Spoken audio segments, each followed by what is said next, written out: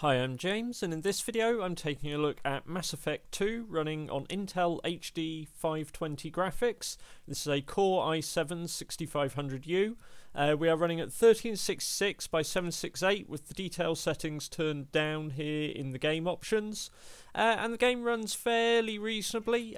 Typically frame rates anywhere between sort of 30 and 60 frames per second, really depending on how much action is happening on screen at the time.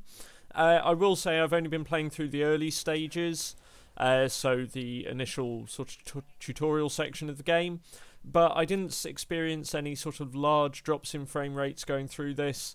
It never really went much below 30 frames per second that I can think of, and I was able to quite easily play through these opening sections. So if you still want to play through Mass Effect 2, it's supposed to be a really good game, and I haven't got round to it yet, so I should really give it a go. But if you want to play it and you've got Intel HD 520 graphics in your laptop or tablet or a full PC, if all in one, whatever, it should be a playable experience. I hope you found this video useful. Be sure to check out my channel for more games running on Intel HD 520 graphics and other graphics solutions, and be sure to hit the subscribe button if you want to see more in future. Thanks for watching.